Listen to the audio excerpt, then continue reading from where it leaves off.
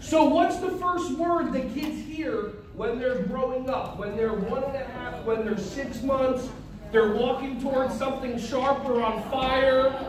Yeah, exactly. Yeah, what do you do? No, no, no, no, no, no, no, no, no. You like rapid fire nose.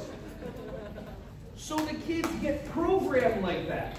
When you go to a store, let's say you're about to walk into Walmart. You want to get one thing, you got 20 minutes, and you walk up into Walmart and somebody comes up to you, their job, and they go, "Hi, good morning, can I help you find something?" You go, "No," and they go, "Okay, that's kind of weird. I mean, I can't really do my job." And then you just stand at this Walmart that's got 50,000 rows this way, 30,000, or maybe Target if you're a little more classy, and then you go, and then you're looking around going like, "Why did I just tell that person no?"